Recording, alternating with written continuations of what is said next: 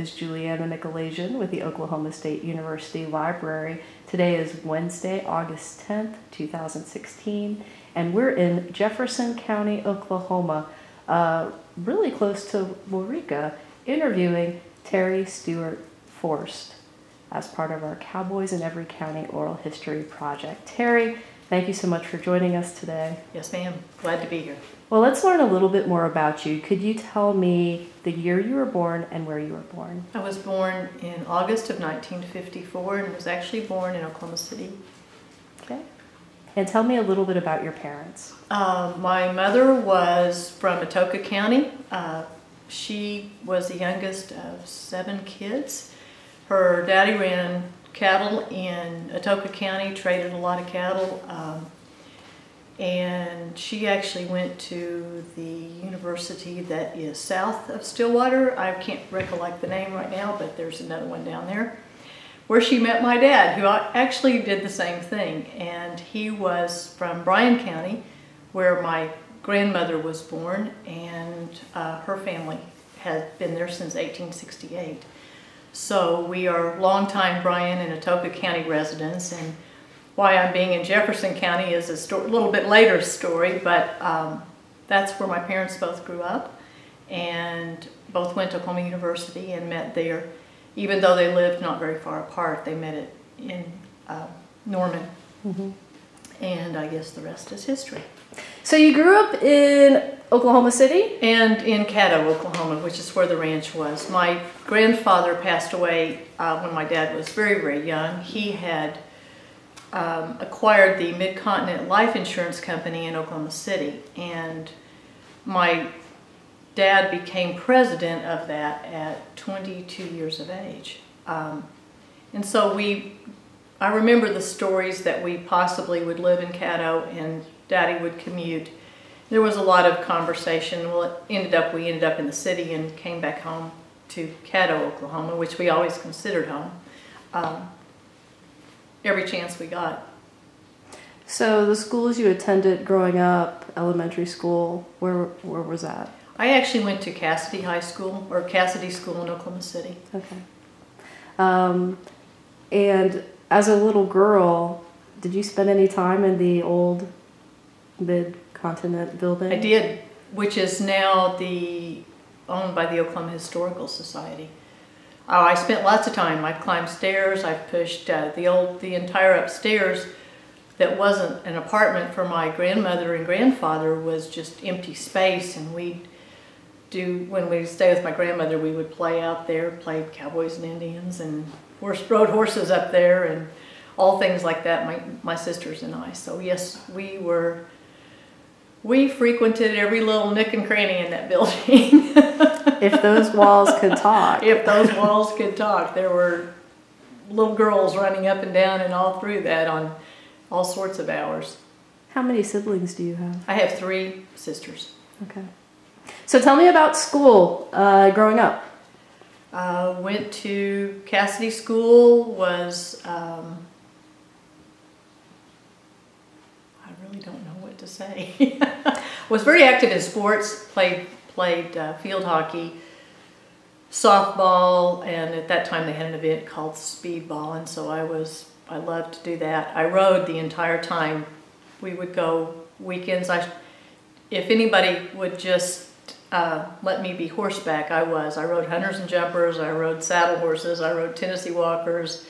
My dad started playing polo when I was 8 years old, so I worked for him, hot walking horses and saddling and unsaddling for him. So my parents divorced, and Daddy had a place north of town where we kept horses, and so every time I wasn't in school, I was typically out there horseback. So I have to tell a funny story on myself. As a senior in high school, you had an opportunity to have a free time, and I had a 4-door, no power steering pickup that we used to pull the trailer back and forth to Norman to the Broadacres polo field, and that was the vehicle I was allowed to take all the kids to school in, but no power steering. So I'm sneaking out of the parking lot in the afternoon with a pickup that's no power steering. I've always wondered how I got away with it, but I went to Daddy's and rode all afternoon. most every afternoon, and I wasn't really supposed to be gone, but I did. Polo is not a sport I hear a lot about in Oklahoma. Is it pretty big? It is now. Was relatively small then. My daddy was a fine horseman, and he took up polo, which was wonderfully. He ran field trial dogs when I was little, so we did a lot of that. And then as he got older, he decided to learn polo, and he was very, very good because he could ride so well. So he needed a groom and a hot walker and enlisted me, although I wanted to go ride with a lady by the name of Suzanne Jones in New Mexico. She had been an Olympian at one point in time, and I was friends with her daughter, and I wanted to show quarter horses, and none of that was working out too good. And one day Daddy just said, if you want to go show horses, go get a horse out of our remuda and take it to the horse shows. And that's kind of how I got off in the horse show business. But he let me have, we all each had a horse that was in name, or it was never registered in our name, but it was ours. And the one that was mine was inducted into the Hall of Fame 2 years ago, the American Quarter Horse Association Hall of Fame. Her name was Miss T. Stewart, and I picked her out when she was born in 1961. So I always followed her colts, and I was very interested in the breeding and a lot of things that were going on. And Daddy never really encouraged us to participate in the ranch, although we were there all the time. We got to go a lot of the times, but I always had the feeling if I'd been a boy, I would have gotten to go a whole lot more. So I just made a nuisance of myself and went anyway.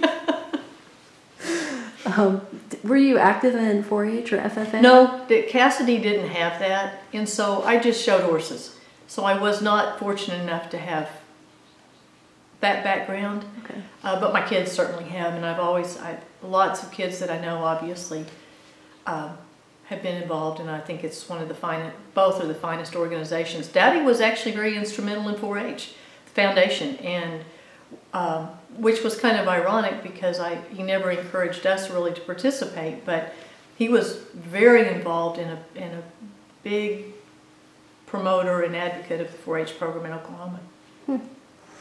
Well, it's time for you to go to college. Your parents went to school at the other university. Correct. And you chose Oklahoma There was State? never any doubt in my mind where I wanted to go, and never any doubt in my mind what I wanted to do. How so? Knew exactly what I wanted to do. I was going to go to Oklahoma State University and major in animal science, and why I had to live in the city and go to Cassidy School, I never did understand. But I did, and it was all right. But and actually, my grandfather was on the Board of Regents at Oklahoma State University, and for Daddy I think the reason then is the business college at OSU at that time may not have been what it is today, and I think Oklahoma University at that time had a more,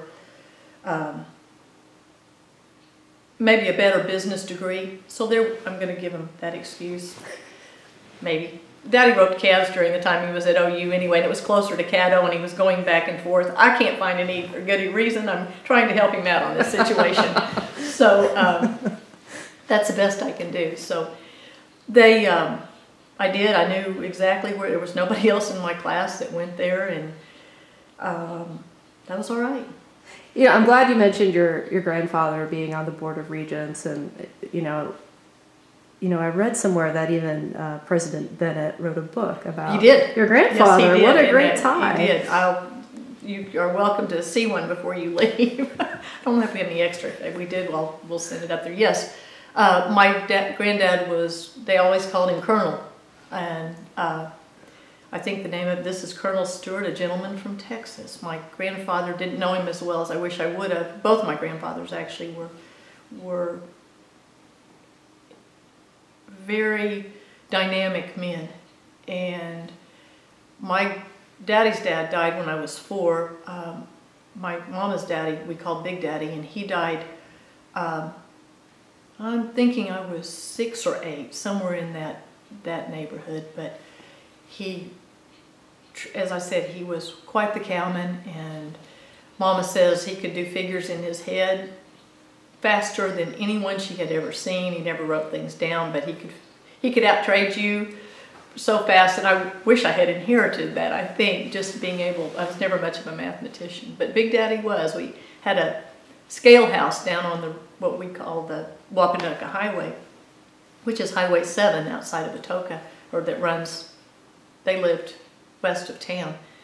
And he had a scale house, little office down there on the highway, and we always called it Big Daddy's Playhouse. And he'd take us down there, and I'm not really sure what we did. I'm sure we were in the way more than anything, but I just remember he was always happy to have us go with him.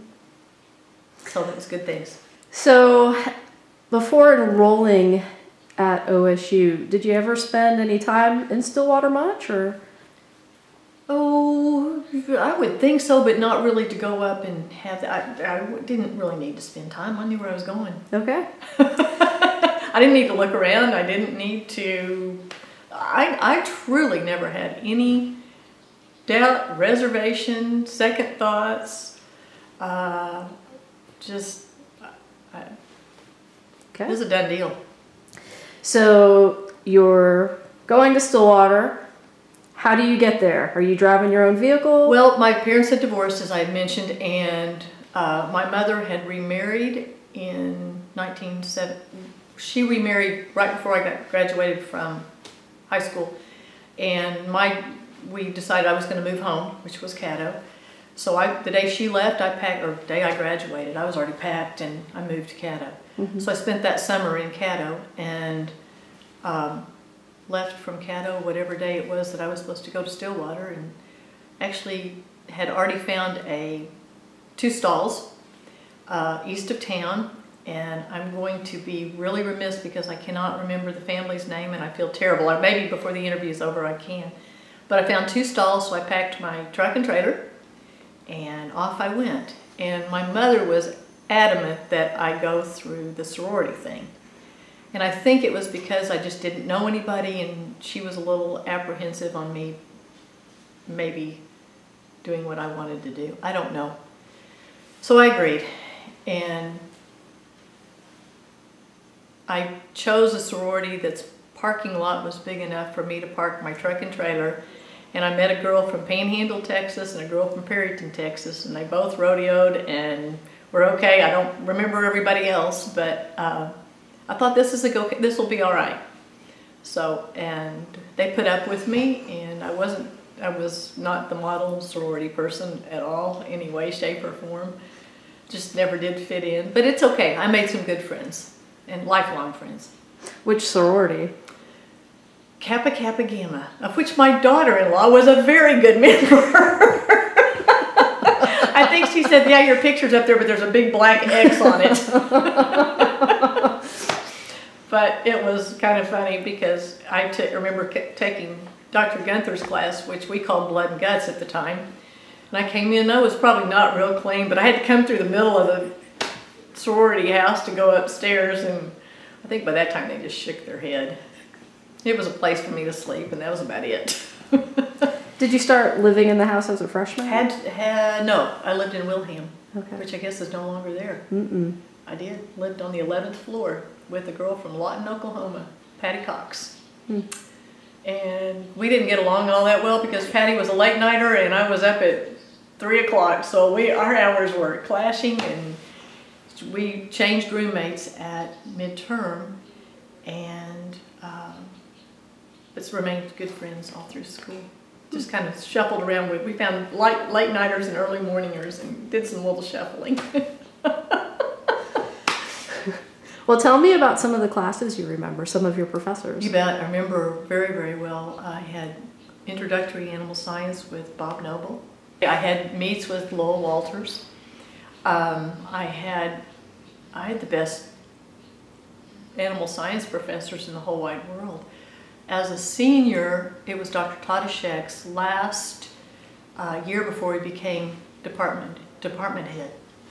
And he took Gerald Callahan and I to lunch one day and picked our brains, and I'll never forget it. Dr. Tadashek probably had as much impact on my life as anybody. Dr. Gunther did too. J.J. Gunther was there, and he was my advisor. And I remember walking into his little cubicle, and he goes, I had the impression he did not think women should be in animal science, you know. There weren't very many of us then. Minnie Lou Bradley had kind of paved the way for us, and she's, again, a mentor of mine and a dear, dear friend. Dear, dear friend. But it was kind of like, Terry, why are you really here? What's your ulterior motive? And we became great friends. He became a very trusted advisor for me. But the first impression was, I have got to prove that to him that I am all in. I am business. I want to be as good as anybody here.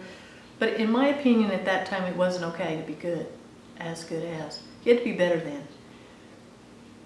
It was, and I maybe that wasn't reality, but it was my perception. And I wanted to be the best I could be. Very, very fortunate. I had Dr. Wagner for nutrition. I had Dr. Whiteman for statistics. I mean, and I made a 4-point. I mean, they pushed me. They did everything that I didn't all the way through, but I finally got my act together and decided I was, you know, was going to be, my grades were going to reflect the way I felt about everything. The one small funny story, I walked which I don't speak in public. I hate it. It drives me crazy. This is the reason. I always disclaim this whenever I talk to anybody. I said, all right, y'all, I have signed up for speech because you're supposed to have that before you graduate, right? All right, so I walk over there to the building, and there's a sign on the door, this class this hour has been canceled. Great. So I go back to Dr. Gunther, and I said, Dr. Gunther, I can't do speech. They've canceled the class. I have no place else to put it. What do I do? He said, don't worry about it. We're going to put you in livestock entomology, and that'll cover your class. So I learned a lot about ticks. In fact, I studied with Dr. Jakey Hare, who was doing major tick research at the time, and he offered me a position, which meant I wouldn't graduate for another year. I would work for him for a year. I turned it down because I thought, I want to go home. I just was ready to leave and pursue some other interest when college was over. Best time of my life, probably. The people that I met there, I still do business with today. I still know today. I still call today. Mike Armitage is a very, very dear friend, and we went through school together, and we still do a lot of business together. I mean, Gerald I respect immensely. We had a lot of fun, but you know, I was so fortunate to be in school with people with the caliber of people that they are today. They were then too, and you know, you surround yourself with people that are better than you, you'll rise to the occasion, and what a neat deal. And even a lot of the girls in the Kappa House, pretty special girls. So. You mentioned Minnie Lou. Yes. And Minnie Lou was on the rodeo team. Did you participate in any clubs? We didn't have anything. I was OSU rodeo queen one year. I'm really not sure how I got roped into that one, because all of a sudden I just was, and how did that happen? No, because I showed clubs, yes. Sorry about that. Not the rodeo club, because at that time, because Mary Eileen did a lot of the rodeo thing. A lot of those guys just paid their own way. Yeah. I was showing quarter horses, which was enough different that I didn't rodeo, but I showed AQHA classes in the youth and all those kind of things. The Block and Bridle, I was in. That's probably it. I can't remember if I did anything else. I was so busy with my horses, because I had those two up there, and Block and Bridle kept me pretty busy too. And so I didn't probably venture out as much as I may have been able to. But I went home a lot, weekends and when I could. Well, you mentioned Dr. Tadachek, and yes, we lost him a couple of years ago. Any fond memories you recall? You mentioned a little bit of your interactions with him. Oh, over the years we stayed in constant contact. I mean, he was very involved with the Oklahoma Cattlemen's, and I ended up becoming president of the Oklahoma Cattlemen's. But we stayed in a lot of contact, and he was always very encouraging. I kept every letter he ever wrote me, and he really believed in me a lot, and always encouraged me, and always was you just knew if you ever, and I called him a couple of times about things that I would be questioning, and to me that was so much of what I got at OSU, the feeling that all you gotta just pick up the phone. And everybody was so open and so willing, and so Bob Kropp was livestock judging coach at that time, and what a treat our friendship has been over these years. I can't even tell you what Bob Kropp means to me. He's just, and Keith Lusby, he was Dr. Tadashek's graduate assistant before he went to Arkansas, but that was the last. Then he was his graduate assistant, so I had Dr. Tadashek and Keith Lusby in the same beef production, or beef cattle science class. How do you get any better than that? I mean, the icons of the animal science industry are all in this little building here, the old AH building, which I loved. But they were all there, every one of them. And all you had to do is walk in the door and they would answer any question, visit, encourage. Dr. Tadashek taught me one of the biggest lessons I ever learned, and he didn't even know it at the time. That was, we were in the judging class, and I was really timid as far as speaking my mind, and I don't know why, I was just not very aggressive on things like some of those things. And we had judged a class, don't even remember what it was, and I was going to give him my reasons. He looked me square in the eye and he said, "Really?"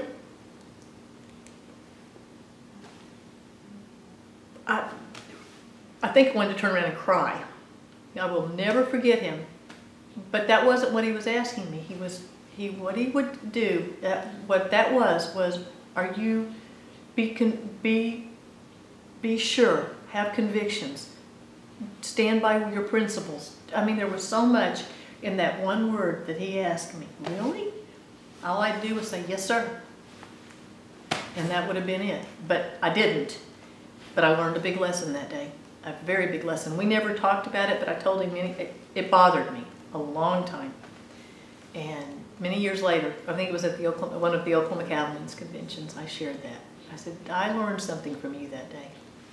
And it changed a lot for me. Yeah.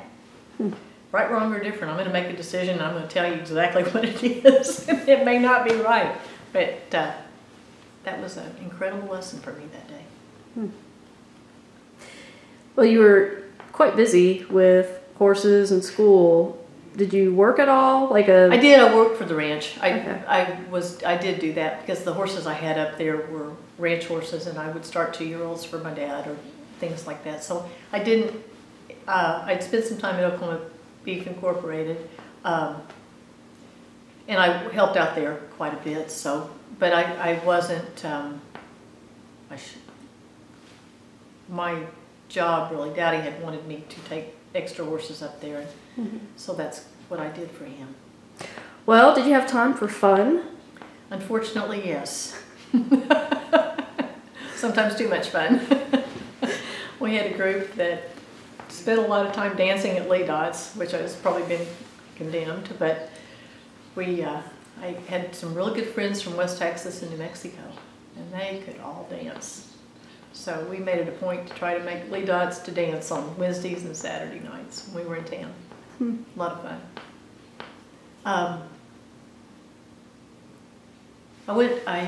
I think really most of my,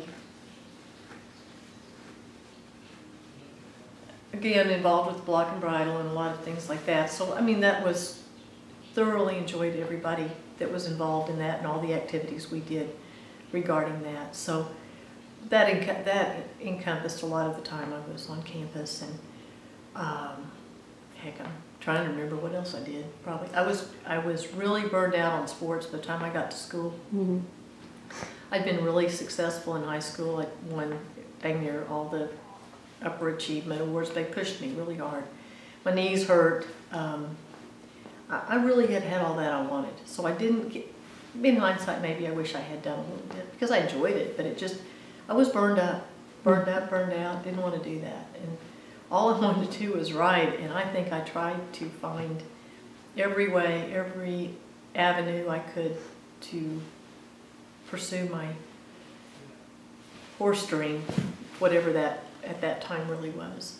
I wanted to show quarter horses. I really did. And the kids that showed quarter horses at that time, a lot of all-around horses, a lot of parents got kids really nice horses. And if I was going to do it, I was going to just have to figure out to get what was out in the pasture and learn for myself. I wanted to do it that bad. So that's what I did. I got a lot of gates, and all the other kids liked to see me show up because I was a class filler, and you just have to be honest about it. But it's okay, I learned a lot. And last year, I was reserve champion at the Snaffle Bit Maturity, won the intermediate non-pro championship, won the novice non-pro championship, and it's not bad for someone's a little long in the tooth, but it's just it's okay to have dreams. You don't ever give up on them. You just keep working because they may not happen in your time. Hard work. Hard work. Don't quit. Well, you're approaching graduation. Any idea what you want to do? I was going home. Daddy had offered me a job. In hindsight, I probably shouldn't have taken it at the time. I would, although both of my boys did basically the same thing, I'm not sure it's always the best option for family operations. It worked out okay, but I did go home and I went to work for Dad, managing his horse program. Okay. I wasn't as involved with the cattle in that part at that point in time. Helped, but wasn't as involved. Okay. So, graduation day, do you remember it? I do. Richard Nixon spoke. Oh. Isn't that right? Did you check it out? I think so. We had a president speak that day. That would be Nixon. That would be the president. 1972, 6. Is that right? 1976. Yeah, lots of people there. Lots of people. We had it on the football field. Your parents come up? They did. They did. They were there, both there. Didn't sit together, but they were both there. Actually, I would have to think Daddy became a regent sometime, and then David Hall was governor. And I don't really remember what day it was. He may have actually been a regent when I left. I'm not positive. I'd have to double check all that. But he wasn't there a long time, but he was up there for a while. Well, you're working for the family business, and so I kind of want to step back for a second and talk about the business and how we are in Jefferson County and also the operation in Caddo. Sure. If you could just kind of give us an overview. 1868 would be my great-grandfather settled in north of where the ranch headquarters is today, and married a Choctaw Indian. They were actually up around Boggy Depot at the time, which is in between where my mother was raised and where my daddy was raised. They always laughed about Mama saying she was the Boggy Bottom Queen, but that's another story too.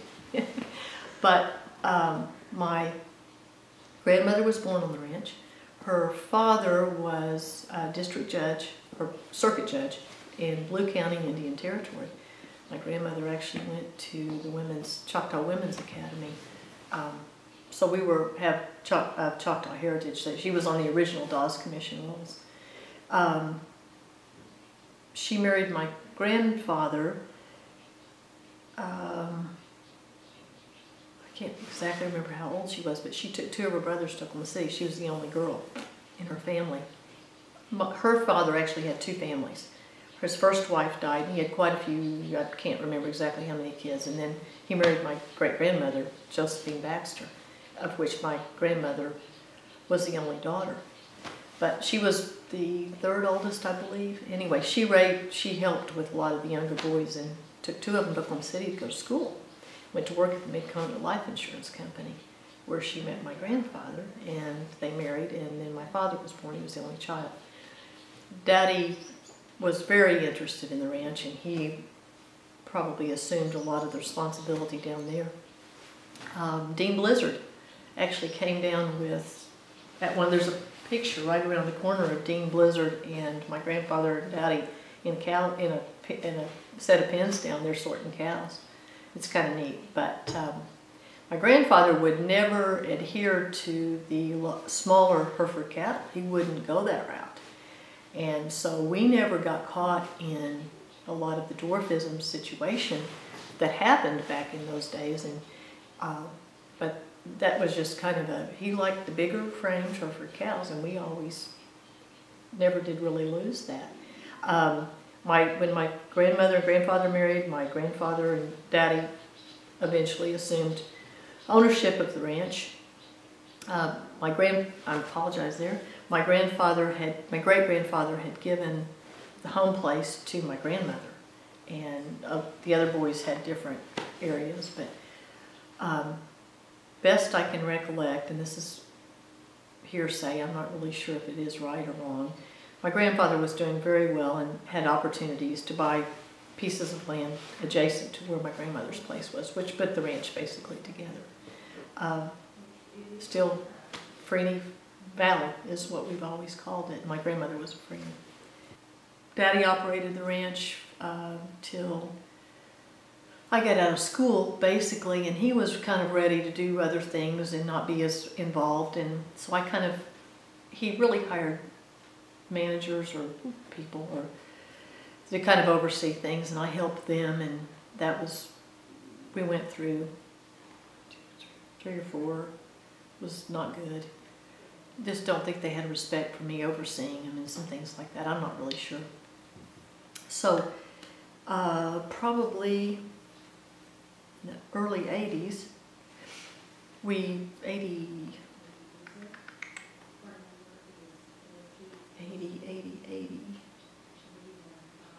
3, somewhere in there, we had a really bad drought down there, and Daddy wanted me to haul water, so we did. And I thought, you can't haul enough water to ever do that. And so I started pursuing some different ideas. I went through Stan Parsons' Grazing for Profit School. I studied a lot of Alan Savory's information, got involved with the Noble Foundation over here. They were still very small, just 4 men on board at the time. And obviously used my OSU contacts to help. Really, I decided, with Dad's blessing, try to run the ranch, because I didn't like the way it was going. I didn't like a lot of things that were happening. And we disagreed a lot on things, a whole lot. But I kind of started getting my education on grazing management and things like that. I took a course with Clinton Owensby at Kansas State. It was a VHS course in grazing management. I don't remember the ranch. Can't remember exactly the name of the course. I actually still have the tapes, I think. But he was a very well-respected range scientist back in those days. Spent a lot. My mother was had dealt with Texas Tech a lot, so I met a lot of those guys. And fortunately, got to ask a lot of questions, and I learned a lot. My dad and I then had a real big disagreement. Enough, I quit. I'm not sure if he fired me or I quit, but it was kind of all at the exact same time. And that would have been 1989, and I left. Things at the ranch didn't really go well. He had things. There were some problems developing, cow herd problems, other things. So I was gone several years. I had decided to pursue a get a real estate license and sell ranches. Well, in the interim, all I wanted to do was really go home. So I picked up the phone one day, and this is a very interesting call, and I called TCU Ranch Management, and I said, I am interested in your program. I now have 2 kids. I'm divorced, or separated. I'm not divorced at this time, and I'm nuts, granted, totally. How in the world am I going to pay for this? But I call, and they say, well, we'll send you an application. That afternoon, I get a phone call back, and they said, could you be here tomorrow for an interview? Yes. She said, you can fill out your application while you're here. We just had a cancellation. You don't think God doesn't work in mysterious ways. I'm going to tell you exactly how he does. I said, sure. So I called the lady I was working for, and I said, can I take off tomorrow? Mama kept my kids, and I went over there for an interview. John Merrill was there, who became, for me, probably one of the most instrumental people in my life. Dr. Tadashek, John Merrill, I don't know how I was so gifted to have those kind of men help me through things. What a blessing. So I had my interview, and we fill out the application, and okay, that's enough said. And this is in August, and for the next school year. So things rock along, and I get a letter in December that says I've been accepted. Okay, now what do? I don't have a place to live, my kids are in school. I was renting a house I was actually had moved to Dallas to do some things. That's the whole story, but I was in Dallas at the time, working for a real estate company. My mother was there and could help me with the kids. That was why I was there, because I had no help, and so I accept. If it's gone this far, we'll figure it out. And some really tough things happened about April of that year. And John Merrill called, he wasn't a doctor, John Merrill calls me and he says, "Terry, are you really sure this is what you need to do?" Well, I said, "Absolutely, I'm doing it. I'm not really sure." Also, about that year, I sold 3 horses. One of them was Genuine Redbud, who ended up being the super horse, and 2 others were reining horses that had gotten very, very good. Tim McQuay helped me sell them. I had my tuition in hand. I still didn't know where I was going to live, but I had my tuition. So I said, no, this is going to all work out. So we rock on. I have a pilot. Through a real estate agency, I found a pilot who had lived in Fort Worth that wanted to try to live in Dallas for a year. We switched houses, except that his the rent on his was not nearly what the rent on mine was, and so I had enough money to be able to have, it was just really, really awesome. Now, how often does that work? For a year. There was one position at a kindergarten that my mother said she would pay for, because I couldn't go to public school because we started school without, I drove for 30 days. Wow. To school. So I couldn't put him in a public school because I didn't live anywhere. But we found a kindergarten with an after school till 5 o'clock till I got out of school. And there was one position open at a TCU 4-year-old or 3-year-old program, however old Robert was, across the road. That doesn't happen either. And I started school. So the big joke always was, for then I had one orange coat and one purple coat, and it was, okay, where are your allegiances? I will always, I don't care, bleed orange. So we made a big joke about that, but it was fun. Went through the TCU program, and my father actually contacted me when I got out. He had found a ranch he wanted me to look at. I was going to do ranch appraisals and put together management plans.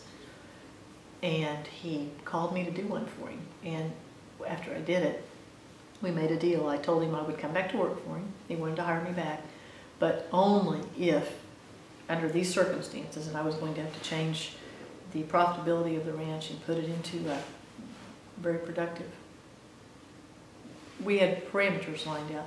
If I didn't reach those, I was going to leave. I mean, it was not going to work. And we agreed to it, and I did it. And that's when I became the general manager. And I feel like that because it's a team effort. I have a great team. You always surround yourself with people who are better at things than you are, and if you can do that, I think you run a successful organization. Well, I think when we look at your career here, you instituted some key practices to really help the profitability of the ranch. What were some of those things that you changed or implemented? Sure, big time. And I think one of the primary things we did, we were calving virtually 9 months out of the year. The bulls might get pulled, they might not. I mean, they'd start calving in September, and we were still having calves May. Just things weren't succinct. And the first thing I did when I came back to work for him was divide our calving seasons. And we went in with a veterinarian, came over to help me, and in December we literally palpated cows. This one's before December 31st, this one's January 1st, and divided them that way. Sure, we missed some. And it took us probably 3 years, best I can recollect, to get things really right and even, but I moved the spring cows on into, I got them into a 60-day calving season pretty quick. February and March, we moved the falls back to September and October. Got them pretty quick. We had some other problems with the cows too. And as I said, it probably took us 3 or 4 years to get through a lot of those things, but we did it. And I shortened them back to 75 days and then went on to 60. Today, I wouldn't mind, I could go to 45 and it probably wouldn't bother us a bit, in all honesty. So we've tightened our calving seasons down. That helped immensely because that helped us feed it. I mean, we got control over a lot of things, and I thought if we can't get control over things, which with that kind of calving season, we went in and tagged all of our cows. So everybody had a number, and if you saw the calf with that cow and she was not a little sorry doggy calf with a cow, that calf's number got wrote down and she was out of here. We couldn't cull everything at one time, obviously, because that was not going to be an economic situation. Daddy early on had plowed up a lot of the really good bottomland over there because of university encouragement to plant fescue, Bermuda grass through all these native grass bottoms, and we've destroyed them. The pecan sprouts today and persimmon are things that we fight unbelievably. It created a lot of problems. Not that it wouldn't have happened, maybe to some extent, but not like it did once you tilled that ground. So we've got a lot of problems that we're developing over those. So we have range issues, we had cow issues.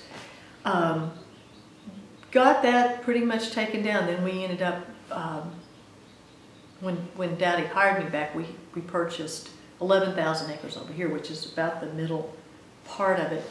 I hired a man that was at TCU with me. Jay Adcock came and helped me put this place together. And we started with, bought a set of cows to come in over here.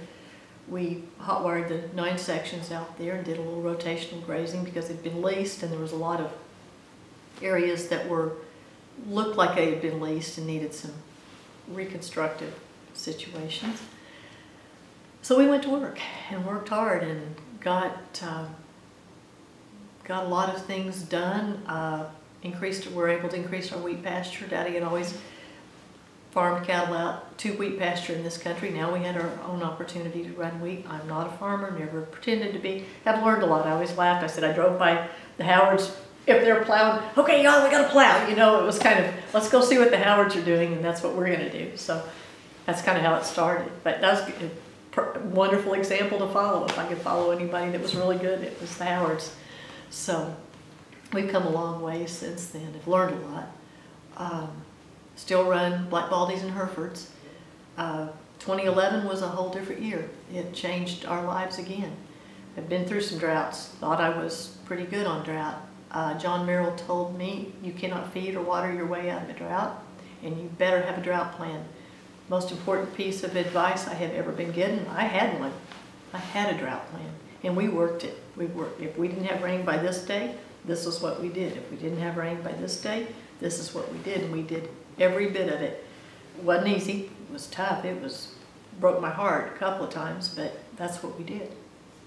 And we got through it with a lot of grass, and our cow herd is down. We chose to capitalize on the high prices these last couple of years, so we haven't rebuilt our cow herd quite like everybody else did. We sold a lot of heifers, kept our older cows, and sold our heifers because in my opinion, longevity is very important in our herd, but the older cows are your producers. They're the ones that if they've been here, we don't allow a cow to miss a calf. So if you've got a 6-7-year-old cow, she's kicking your calf out every year, and in my opinion, they were the ones I needed to keep, and we sold the heifers instead. So we have big fall herd at that time. We had about 800 cows in the fall herd and about, probably 1,300 in the spring. Our fall herd got pulled down a lot because they were the cows that could do the shuffling, and we even sent cows to another part of the country, hoping to salvage some herds, and Didn't work out as well as we hoped, and just learned a lot through that time. But we did make it. We did all right. We're building now through these lower prices. Is kind of when we're going to put our herds back together, and eliminate our fall cow herd for a little while. We had an opportunity to sell a lot of fall cows this last year. Did, and I think, well, we'll just go to do a spring herd for a while. With us, it seems like we are 24 hours a day, 7 days a week, 12 months of the year, because you're branding spring calves and then weaning fall calves at the same time. We're going to start weaning our spring calves August 22nd. Well, our fall cows are going to start calving, so you've got all that. We participate in Snaffle Bit Futurity in Reno, Nevada, which is coming up, and which I was telling you about I did pretty good at last year. So that's coming, and we're riding horses crazy hours that start about 1 because it's not so hot. And Bob's crew will join Bob up at daylight to go wean, process, and palpate cows starting there. It'll take us 6 weeks to go through. We only wean about 200 a week, but it's worked really, really well for us. 5 years ago, we started no-tilling, and we're working with cover crops, seeing how that gets along. So we're changing a lot. One other thing we've done this year is for our Bryan County ranch, because of the brush problem, we tried to run yearlings over there. It had some success with that, but you have to have a cow that is willing to penetrate a lot of the brush and problems we have over there. The roping industry has gotten huge, and there's a big demand for Coriani steers to meet all the demands of all this roping, where there's so much money involved. So we have gotten in the Coriani cow business, and they're all going to Caddo. My advice to people is absolutely open your eyes, because there's lots of opportunities. You couldn't have paid to give me a Coriani cow 10 years ago. I would have said you are nuts.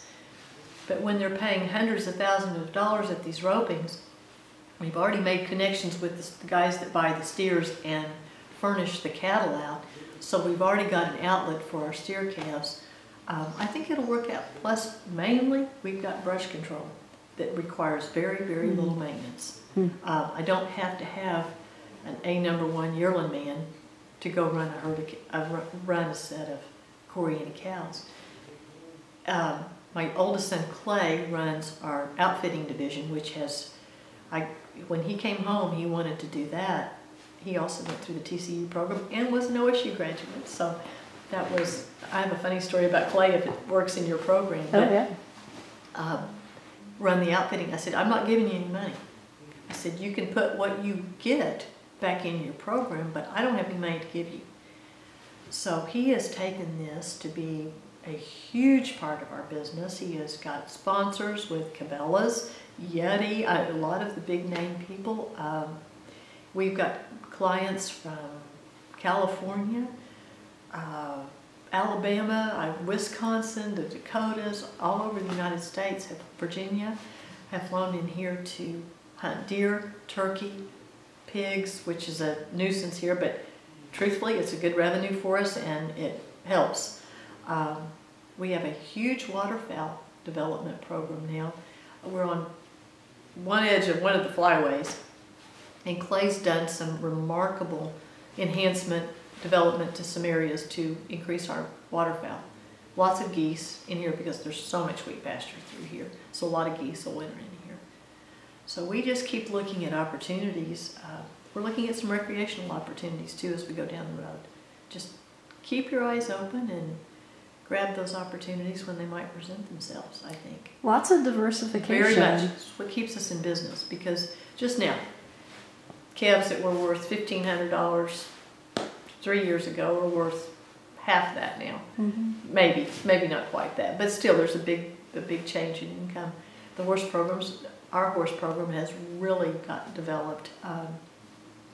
So it seems like when we have cash flow on a regular basis, Clay's program, we always look at ways to not have to put all of our eggs in one basket. So cow-calf, we also run yearlings, we run game cattle. We've owned yearlings, we've run them for other people. I think we just, the flexibility and not being tied down or locked into, well, this is the way we've always done it, that's the way we're going to do it. Mm-hmm. As long as you get out of that mindset, I think there's opportunity for things to change or things to... Your operation today, it's about 40,000 acres? I think we're right. Tick under 45, 44, somewhere in there. Okay. And you're the oldest ranch in the state of Oklahoma under continuous family ownership. Yes, ma'am, that's correct. Okay. 1868. We'll be 150 years old in 2018.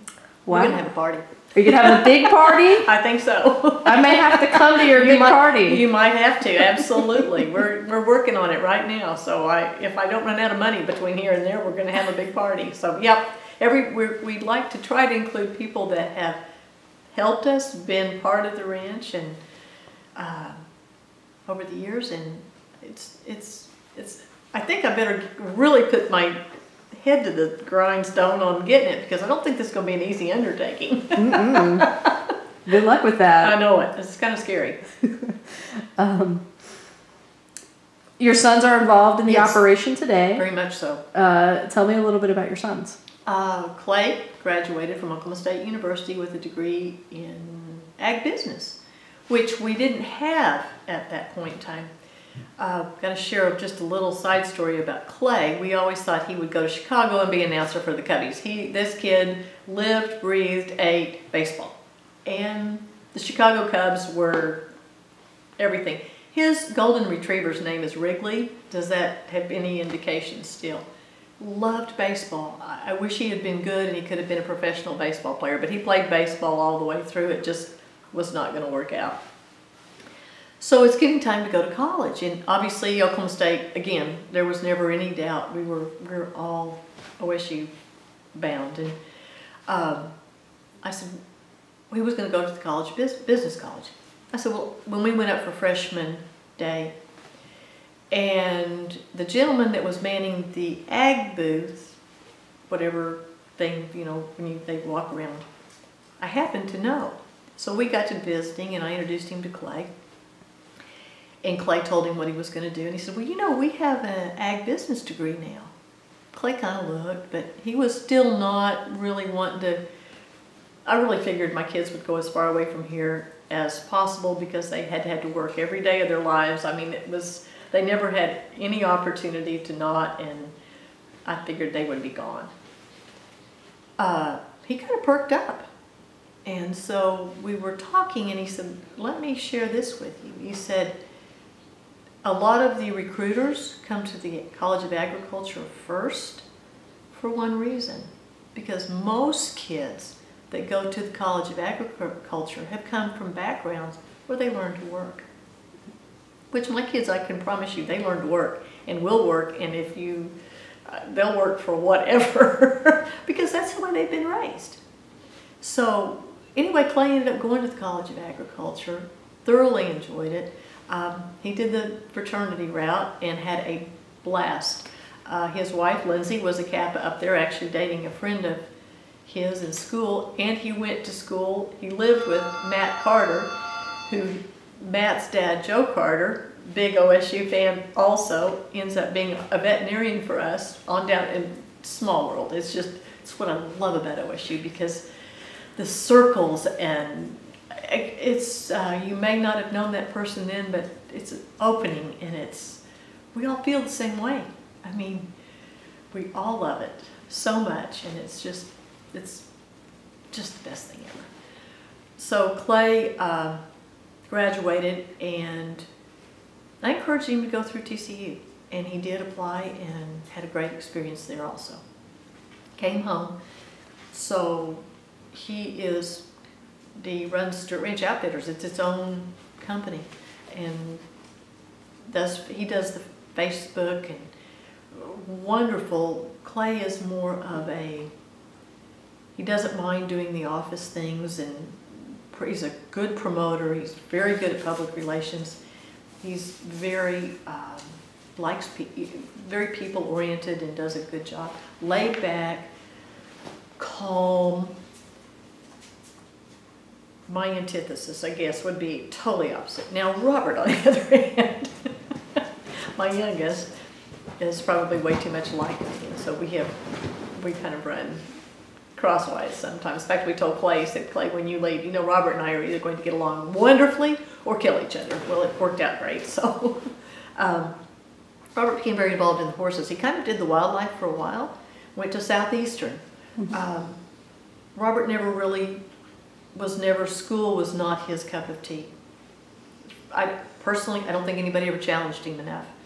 And so, because he can do anything with his hands, he can figure out equipment, sharp as a tack, really, but just, I think he got really, really bored with school. Some of those teachers were okay, but as a rule, he was ready to, and he worked for a construction company over in Durant, lived at our ranch and then commuted to Southeastern, worked for a construction company in the interim too, and by the end of the year I said, you've got to go 1 year. He did, and he was done. Ended up coming home and working with the horse program, and now he runs it and is doing a remarkable job. I could not be prouder of him. He shows, does a very, very good job, is one of the top. He's not one of the $1 million riders or anything at that point in time, but he's certainly got the potential to become one of those if that's what he chooses to do. I don't think he'll pursue the horse training part of it as time goes on, because there's more responsibilities. Just like we're going to start weaning calves. Well, I think he's going to take a little more of the cattle management under his wing. And what I see happening is Robert kind of becomes, for lack of a better official words, the operations manager, and Clay does more of the financial operations. And I've involved them so much. As much as they want to be involved, I think sometimes they, no, Mom, you just handle it kind of type thing, but try to keep them abreast of what's going on. And Robert's ideas about the Corriente cows were his. I mean, it was Robert's idea about that. He presented me a very concrete plan, how he was going to put together. I let him buy the cows, do the whole thing, and that's going to be his baby. So I'm very excited to see what they bring with new ideas, and I can run, been there, done that on them. You know what, I said, we did it this way. This didn't work. My suggestion to you would be to change up, because this didn't work this way. I'm not going to tell you the whole plan won't, but let's look at how we get there possibly. And so we can, and sometimes I just say, no. No. Won't work, don't want to spend the money, it's the way it is. And I still have that prerogative, but it's been exciting, and I can't tell you how blessed I feel for them to come home and want to come home and want to be a part of it. So why would I not encourage them to develop their ideas and to develop what they've learned and what I hope I've taught them? And yes, they need a lot more experience. I got thrown into the fire without much direction, and that's tough. It's really, really tough. So I hope they always feel like they can lean on me for answers or questions, and I hope to never be the kind of person that says, no, we can't do that. No, we can't. I want to say, yeah, but really come at me with how you could do it. Pretend like I'm the banker. And you've got to go pass it by somebody that knows nothing about your business. And we've tried to do some of that, and they've done a real good job doing it and have been very successful doing it. Do you have a lot of longtime employees who've worked for the family? Miss Jana? She's going to open the door. I knew she'd get up. How long have you been here? 27 years. Dinosaur. No, she asked me a question if we had any long-time employees. That's why I asked you. You and I. There you go. Bob's been here 9, 10? Bob's been here 9 or 10, maybe? 2004, 12. He's going on 12. Bob Benton was our cow boss that just came in here. Blake's been here a long time. Yeah. But there's places we have some turnover. Yeah, we've had a little issues with a little bit, but for the most part, and Rick Bagby, who has built everything on this ranch and everything over there, the construction company Robert went to work, same man has built everything. Rick worked for the ranch, lives on the back side of the ranch. He's unfortunately a couple years younger than me and rubs it in my face all the time. Known each other since that long. So I would say that for the most part we put together a good team and we've worked together a long time. I told him one time, I said, all right, y'all, this is the deal. It was probably 2011 or 2012 and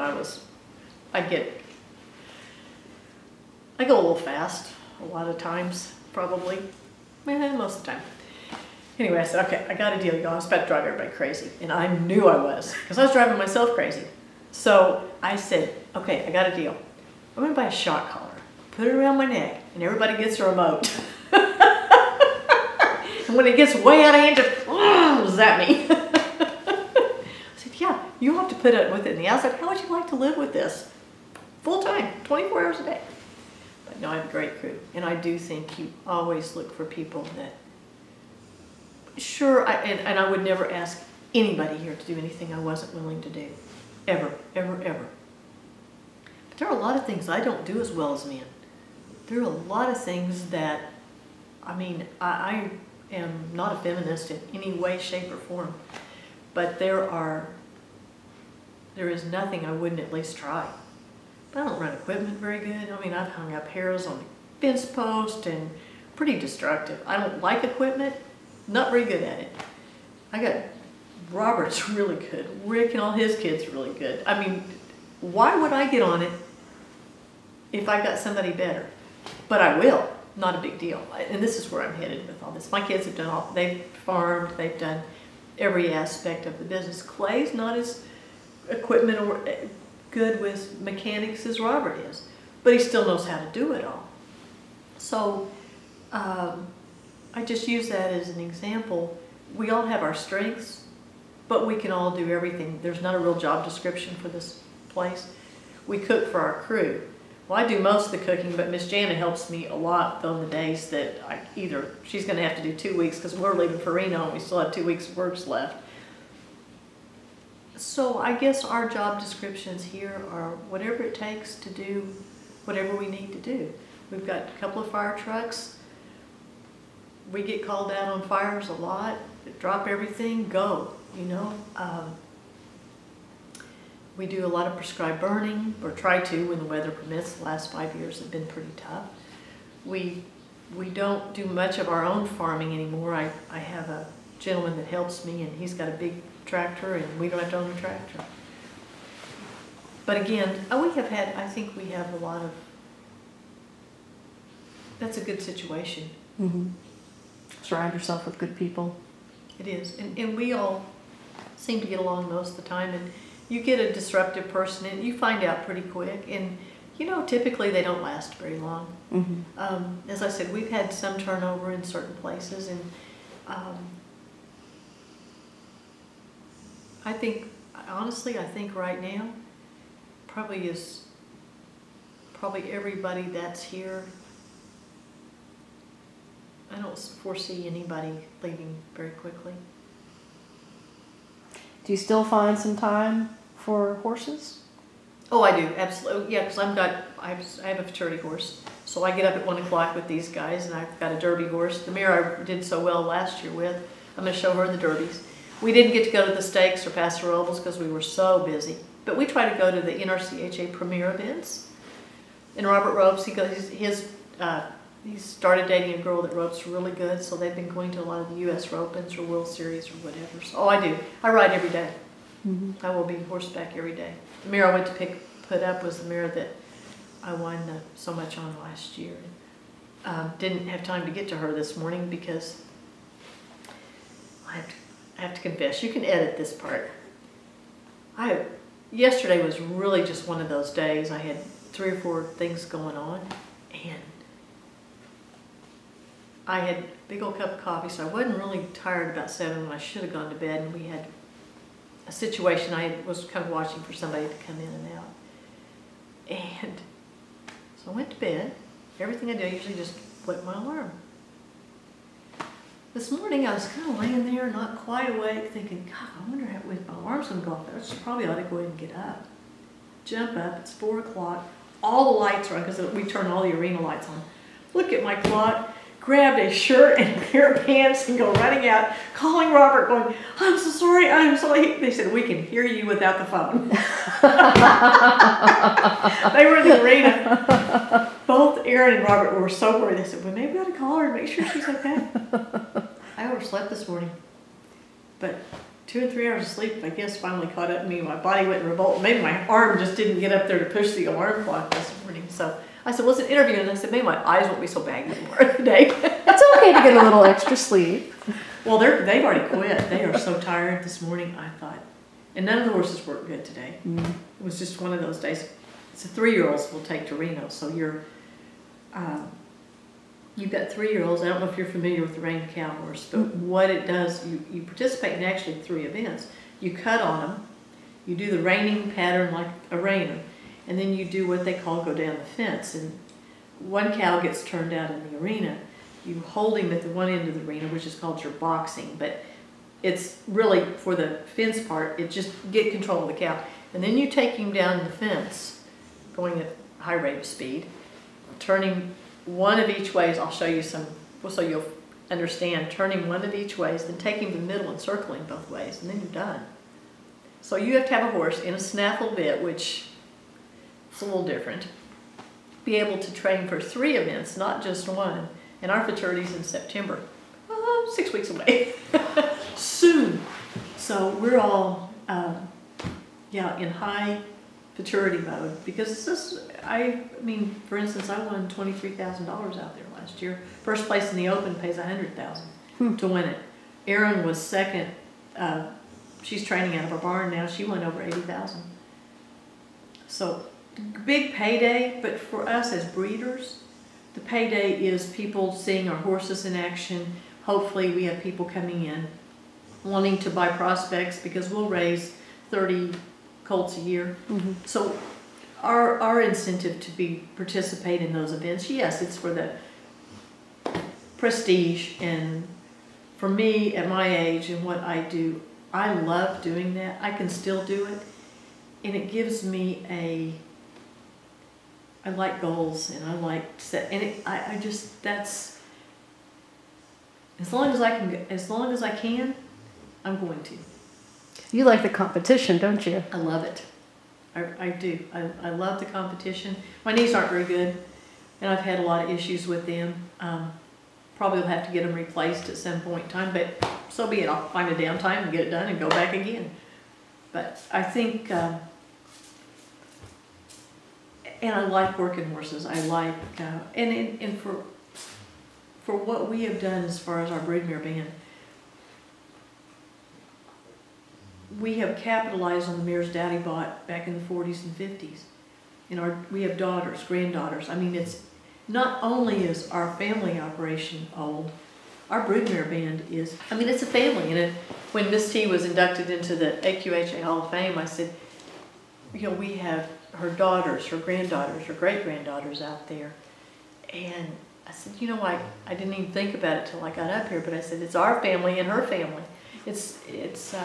I'm big on families. We do business with Stillwater Milling, which is a family operation. All of our bull people, our bull providers have been in the business a long time. Family operations. I mean, to me, you have that integrity. You have that commitment to what we believe in. And I like dealing with families. Well, you know, you've won awards and honors, and you've been the first in several things. No eye rolling, I know. You know, first woman to serve as president of the Oklahoma Cattlemen's Association. All kinds of stuff you've done. Is there something when you look back that you think, wow, that was really special? Or was it just another day at the office? I think everything's been special. Probably, I think one of the most special things for me was the Cowgirl Hall of Fame. Because that's a really funny story. Pat Riley calls me one day and says, Terry, this is Pat Riley with the Cowboy Hall of Fame. I thought she was calling wanting money.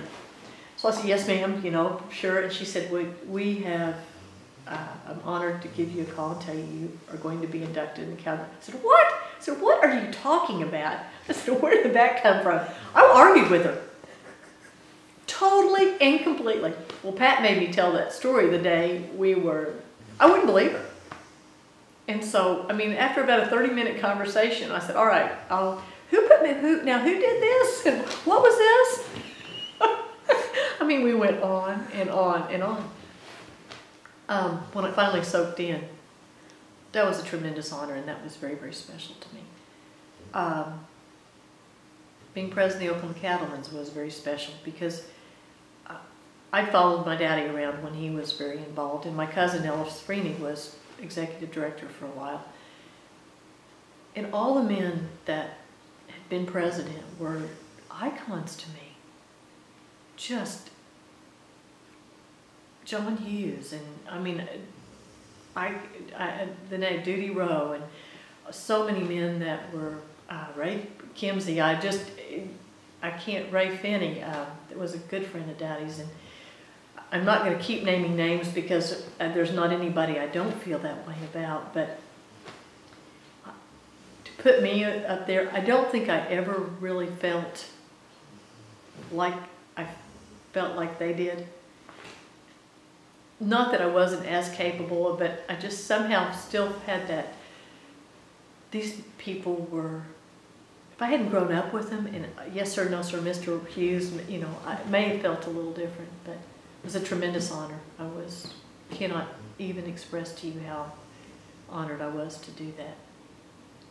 It was, and especially that I see my name with all those people, I'm thinking, not really sure, but that everybody had the confidence in me to do that. Well, do you make it back to Stillwater much? No. In fact, have Clay someday tell you the story. He says, yeah, everybody's mom was bringing stuff up here. And did you ever come? I think I went up there twice. The whole 4 years he was there. Move him in and move him out. It's not on. And Juliana, to tell you the truth, this operation requires so much. And for me, we used to let all the people that help us in the barn off on Christmas and Thanksgiving. We cleaned stalls Christmas Day and Thanksgiving for years. And finally we said one day, no, we're going to take the day off, or we're going to do this, because I always have all the family, so we have big cooking and meals.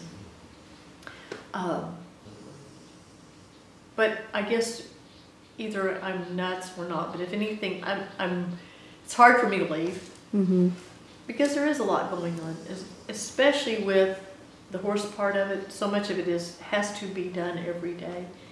I just don't leave well. So I don't get away, and I don't do probably a lot of the committees or councils or things that I was asked to try to serve with the American Quarter Horse Association. Don Treadway called and he said, wish you would come up and come through that. And I said, I don't have time. Now I want to show. I want to go do this. I'm limited on what I can do now. I mean, I'm 62, will be 62 years old this year. So I put a lot of that on the back burner. I want to go do that now. That's my choice. I don't know if it's good, bad, or indifferent, but that's kind of what I chose to do. Mm-hmm. So no. 24-hour operation. Yeah, pretty much so. Came up for homecoming one year. I was awarded, had an award, and but didn't even make the football game. Listened to it on the way home. It was awesome, but I didn't even stay for the football game. So I am the world's worst. When I go somewhere, my first thought is, okay, when can I leave and park this far back on? I'm pathetic. Ask anybody, they'll tell you. I have a real reputation on that. Do you have many OSU grads in this part of Oklahoma? Oh, yes. Southern Oklahoma has a lot. Okay. Yeah. Ardmore area, a lot. Probably don't know as many in Duncan. I do too. I just go to thinking of it. Yeah, there's a lot of OSU grads down here. Pretty solid. Way more than we're at other university, I'm sure. certain. Our church is even that way. We laughed and said, one day we ought to divide, we are in a big church. We ought to do all the orange on one side and all the red on the other. So, good rivalries, blessed to live in this state where we have that opportunity. You've been in Jefferson County for some time. 16 years, I think. Have you seen many changes over time in this part of the area, this part of the county?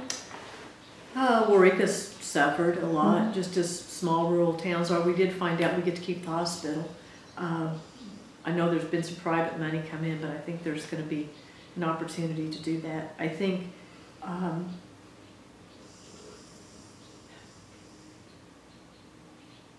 lots of concerns for me. I am totally opposed to this sustainability thing. I'm not sure where we're going with that.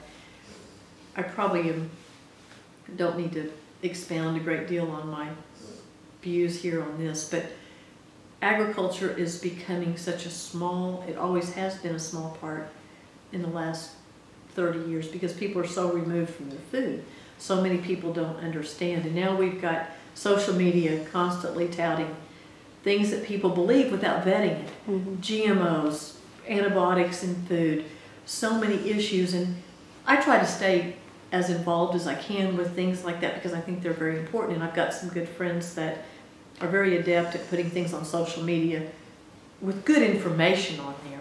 I just don't know that we always get it into the right hands, and I have found that even though you get it in the right hands, there's a real big percentage of our younger people that won't listen to anything that they don't want to listen to. In other words, if they have their opinion about the GMOs, even though there's plenty of scientific evidence that say they're fine, and how are we going to feed the world without them? They're not going to do it. And my perspective is eat organic. You choose that. Don't push it on everybody else. Let everybody else make their choice because we have a lot of people to feed.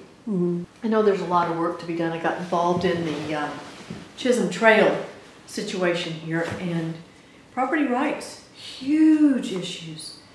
I mean, it was the government declaring the Chisholm Trail as a national park, or national trail, I'll say it right, part of the national park system. And we fought it. Well, it runs through your land. Right smack dab through it, all through Jefferson County, back to Jefferson County and changes. Back to Jefferson County, and there's a lot of young people that are going to stay here. I see a lot of people, Jana's husband, in fact, is mayor of Waurika. A lot of people that really care, and you know, I think if there's just not a lot of money here, that's the biggest problem. Jefferson County doesn't have a lot of money. I think we're one of the less fortunate counties.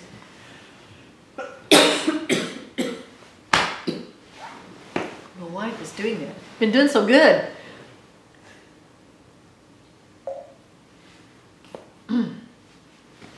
But hopefully, a lot of industries left.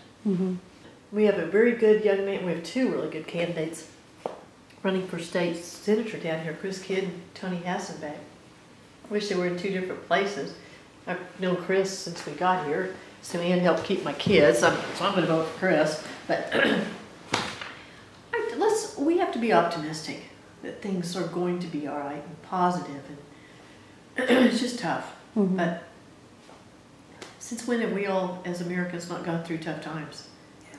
So you just dig down and dig deeper and keep putting one foot in front of the other. And just don't give up. Looking back at your time at OSU, how did earning your degree impact your life? Tremendously. With that, the connections I made, the people I made, the education I received, but mostly for me, I mean, education was wonderful, exposed me to so many different things, but it was the people at OSU that have had an impact that time and continue to have an impact today. Alumni, and now we have a chance to give back because we're trying to be very involved in I was on the equine council. So hopefully we can give back. We've gotten in a position to where financially we can do things, and so the next generation of kids coming up there will reap benefits from what we've learned and what we've been able to do. I think Oklahoma State has got so many great alumni that had such good experiences that we want everybody to have those experiences. And for me, I hope that OSU still has an impact on me, not only as a school but as an alumni, and that I can give back as much as I've been given. Well, we find when we speak to alums that they have this loyalty about OSU. What do you think it is that sparks such loyalty? I don't know, but you don't see it in a lot of schools. I don't really know what it is, but I can remember the first time I walked on that campus. I didn't know anybody. And it didn't take me 4 hours, and I thought I knew everybody. Exaggeration in some respects, but that whole, you still hear it today, so it wasn't just when I was there. It's a caring, it's a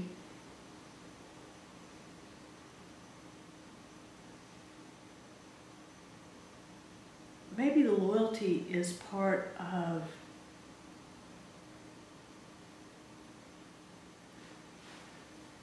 I think for us growing up in agriculture, loyalty is really important. And so Oklahoma State, coming from that background originally, cultivates that. And maybe you don't see it outwardly. Maybe it's not something that just says, okay, be loyal. It's something that people who go there, you feel it. I don't know how to explain it, but it's cultivated there through people, through the campus, through alumni, through people that, through everything that it's done. You just even take the way the campus has evolved. There's so much giving back, and so you see this on a regular basis that people who come, gone, been there, they keep giving, they keep adding, they keep making it better. Well, don't you think when you see that, you think, I want to be a part of that. I want to be a part of something that is lasting, something that makes people want to come back, that makes people want to return, that makes people want to give back what they've been given. So I think they cultivate loyalty. Don't know how, but you don't see it other places. And there are other schools that are probably like that. I can think of some, but not so much the way that Oklahoma State is. Well, we've kind of hit upon all kinds of different things. Sorry about that. No, it was great. Is there anything you'd like to add before we close on out? Oh, gracious, I would have no earthly idea. What all have I rambled on about? I told you I was a rambler. Well, we appreciate your time today. Thank you for taking time out of your busy schedule to meet with us. Oh, tickled to do it. Thank you. You bet.